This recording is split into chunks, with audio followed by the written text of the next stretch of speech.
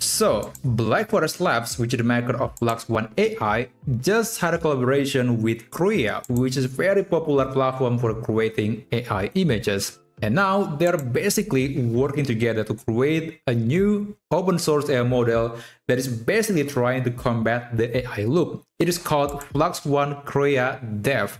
So this AI model is basically trying to make sure that the pictures that were generated is going to look as natural as possible. It's trying to fix common issues like the texture, the color, the saturation, etc. So essentially, the final pictures are going to look very natural, very realistic, convincing to the point that maybe it's going to be very difficult for most people to tell the picture was created by AI or a real actual photo.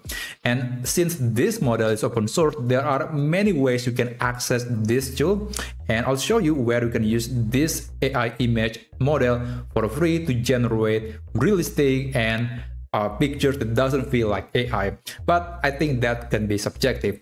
Anyway, basically this model is also outperforming some other models from Black Forest Labs like Flux.1 Pro and Flux.1 Dev. So yeah, I would say this could be a decent alternative, or actually the best choice for open source AI image, especially if you are a developer.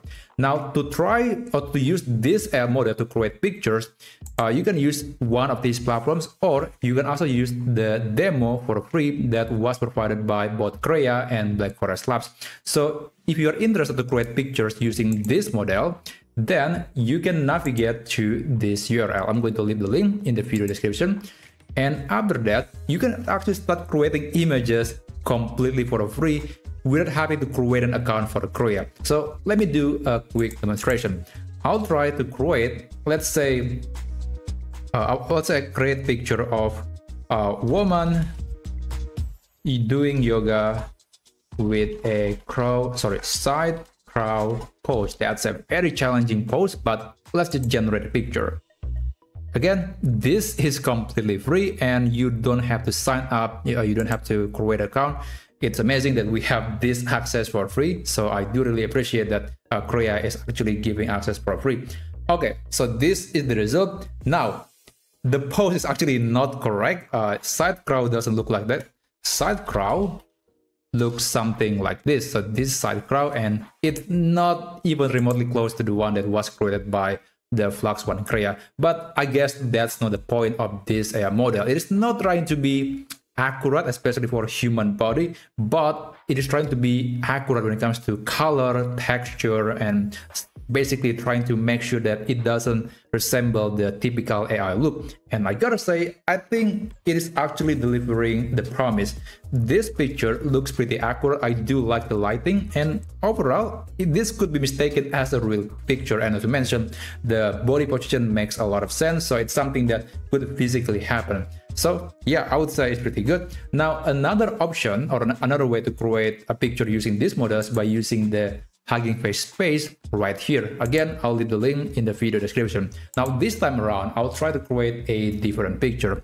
Let's try creating a close-up photo of an ant on a green leaf and click run.